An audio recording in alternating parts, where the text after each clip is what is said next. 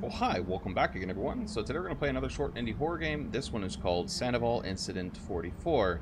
This is another game from Aza Game Studio. This is their second game in the Incident tape series. So an urban explorer enters the Sanevol tuberculosis sanitarium to film and document the area. The facility was used in the past to house tuberculosis patients back in 1944. Remnants of trauma and death still linger in the air as many torturous events and incidents at the building went unseen.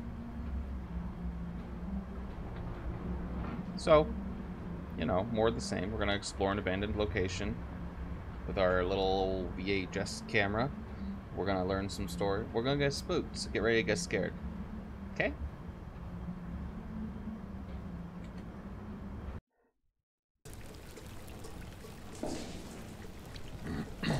Alright. September 12th, 1999. We are getting brave. Alright, that's the way up. Oh, that's just a dead end. Okay. Ugh. As usual, we have a dingy, busted, disgusting building.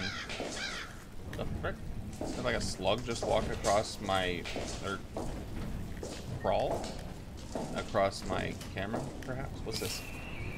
I can't read that. Was Julie's patient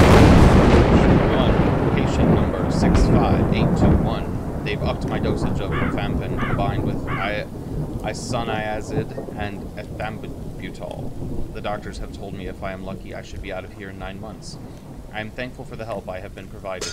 I can't wait to get back home and sleep in a normal bed. This place feels like a never-ending loop of the same events, repeating and repeating. I long for the day in which I can finally travel back home to my family. Okay, so that was just... Are we really doing the mannequin thing? Like... Oh my god. Just made my whole face itchy. So for those that don't know, I can't. And as soon as I'm done being irritated that there are mannequins in this, I'm gonna go back to being scared. Stamping out TB. Stomping out tuberculosis is the utmost and most important thing for the future of the city of Sanevol. We've been taking action and precautions towards keeping the spread at bay. Furthermore, the new Sanevol sanitarium has space for many patients with plans of future expansion and more floors added to the building. Okay, so that was fancy lightning just now. So, you know, a good mission, to say the least. Okay, why did I want to remove those? Oh, we're gonna wait a moment before we go wherever that is. 3 ways to fight tuberculosis. I can't read that, so I guess we don't get to know. Alright, curiosity may have killed the cat, and it just might kill me too, but I gotta know why.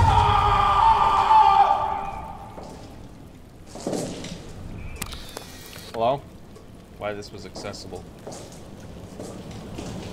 Who the hell put a bed outside for a tuberculosis patient?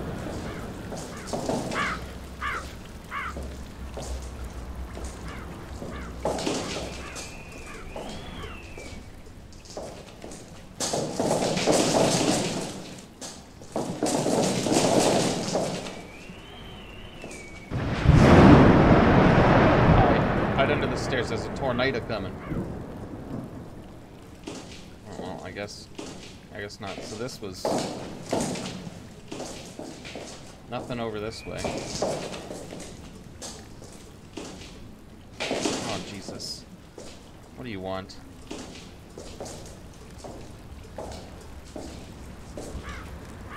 That's where we were. Oh! Okay, alright. Bitches. So is there anything down here?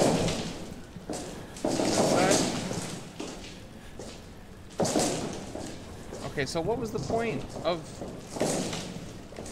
Did you put this here just so that I had to walk extra so I could be scared? Extra? Hey, whoever's banging shit around, stop that. And you, I'm fucking watching you. Don't get any funny ideas.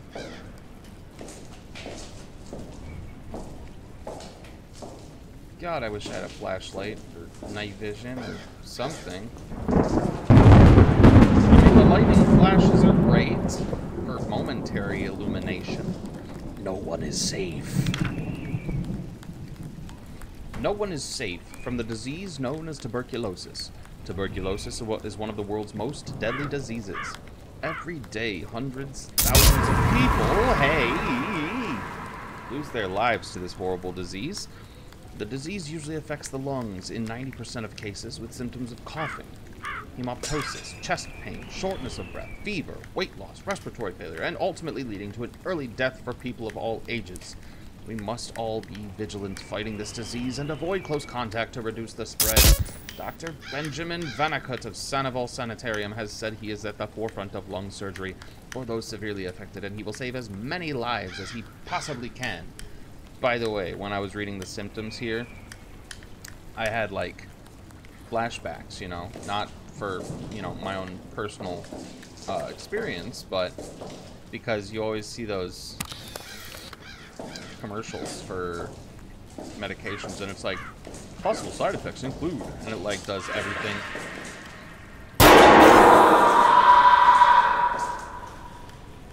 Cheers!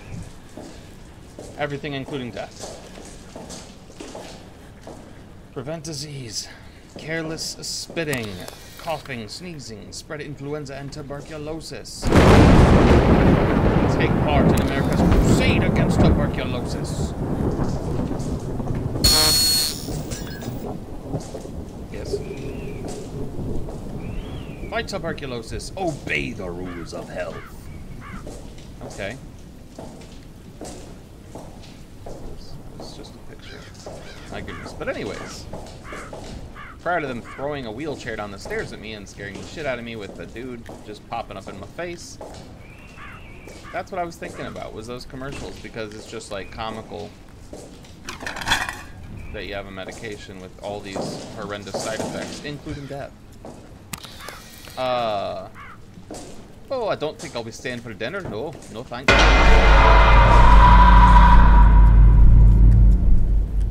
I mean, if you really want me to stay, I mean, I guess, but just for dinner.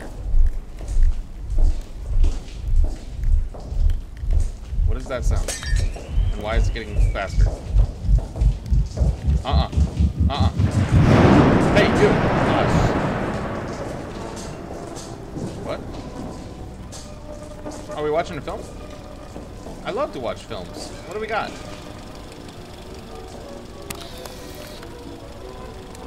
I don't know these people. Did I miss it? The Philadelphia Health Council, the Philadelphia General Hospital, and many other friends.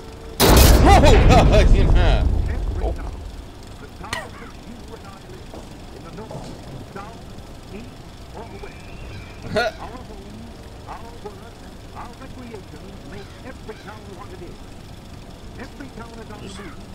Hang out here for a moment. I'm going to take a drink.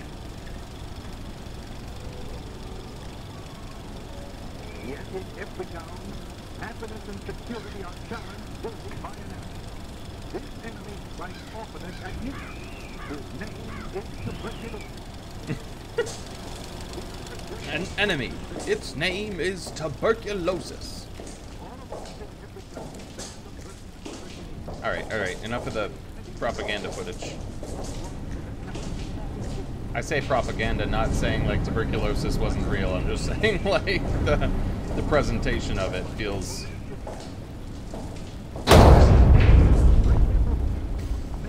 God dang. I'm gonna tell you what, you people up in here, for tuberculosis victims, you sure got some Zoom energy. Oh, what do we got here? Julie's diary, page 4, patient number 65821. It has now been 8 months since I arrived here. The tuberculosis has now spread to both of my lungs. I am having a hard time to even catch my breath. The doctors are preparing me for surgery as I sit in this wheelchair and try to get some fresh air on the balcony. So did they lie to Julie, or was the tuberculosis just too powerful?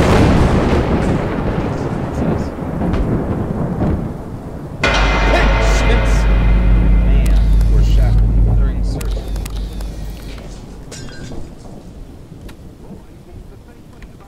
An old medical saw. Well then. Shall we continue our journey upwards?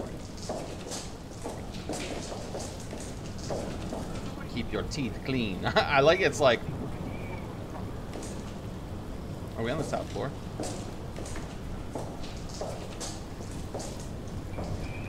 We'll come back to that door. I just want to take a peeky.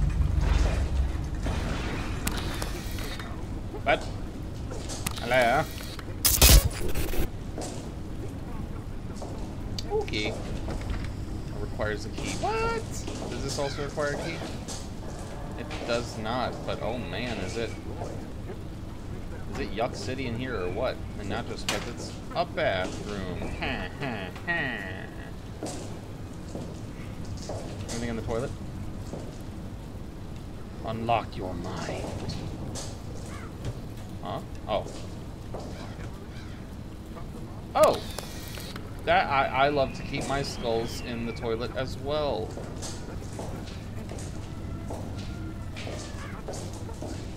What's this? Julie's diary, page 5, patient number 65821. It has now been almost 9 months since I arrived here. Surgery is due, but I'm considering fleeing this place. There are rumors of the doctors injecting us with some newly developed drug. Also, I've been seeing a hallucination of a trench coat wearing disfigured man. I am so physically weak, I can barely make it to the bathroom. I feel that this is it. There was the trench coat guy. I can barely make it to the bathroom. Oh, I feel that this is it. This is the place that I will die. But I must get the truth out. Benjamin, Vanekut, and Hans have been experimenting on us. They are keeping stuff from us, possibly due to financial gain or sick fantasies. Consider this final note. My eternal goodbye. Oh, Julie. Hope you made it out. What the fuck?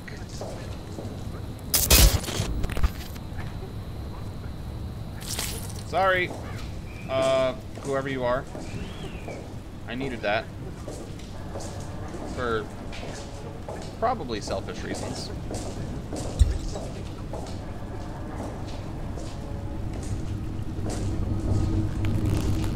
Alright, Hans. Alright, Vanekut. I'm here to take you down. Oh. Oh, dear. 100,000 cases of tuberculosis. Once again, the spreading of tuberculosis in the city of Sanevol soars to new highs, as these past few months have seen an increase upwards to 200,000 in the city of Sanevol. In other news, further investigation into an ongoing lawsuit towards Sanevol Sanitarium continues. There are rumors about an insider with knowledge as to what started the fire in the kitchen. The rumors tell of the incident being intentionally caused, as well as one patient disappearing permanently on the night of the fire. The other patients have been talking about visions of a disfigured tall man wearing a trench coat and a hook. They say he roams the halls at night looking for people to kidnap into the forest.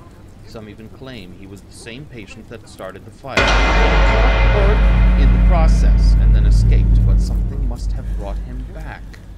This could all just very well be side effects and hallucinations from pharmaceutical drugs. This is all for the week. For this week. That is all for this week. I think it's probably time. What?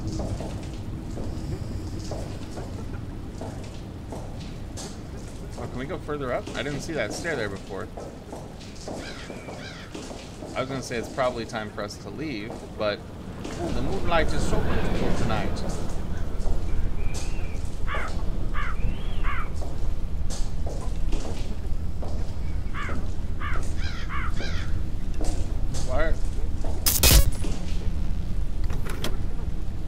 What?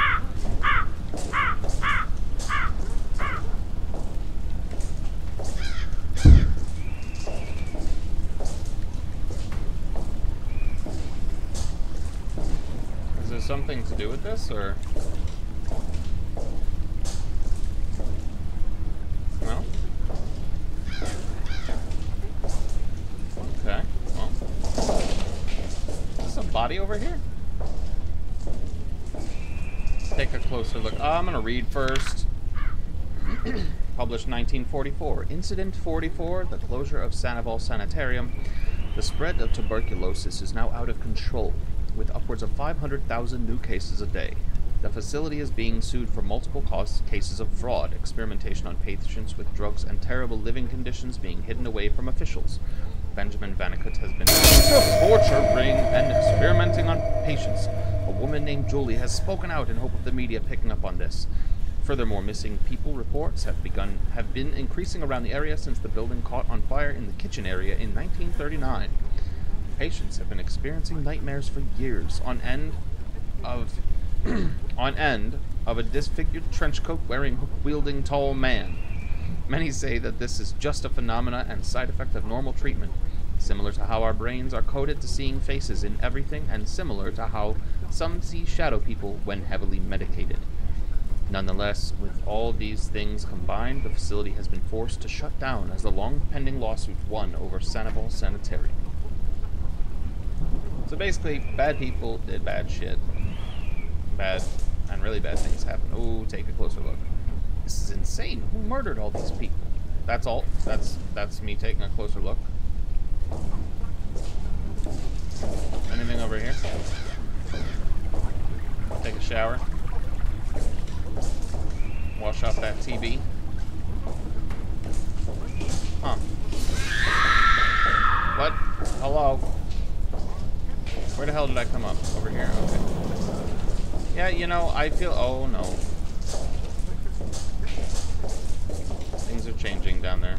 Great. I was just gonna say, I think it's time... Oh, shit!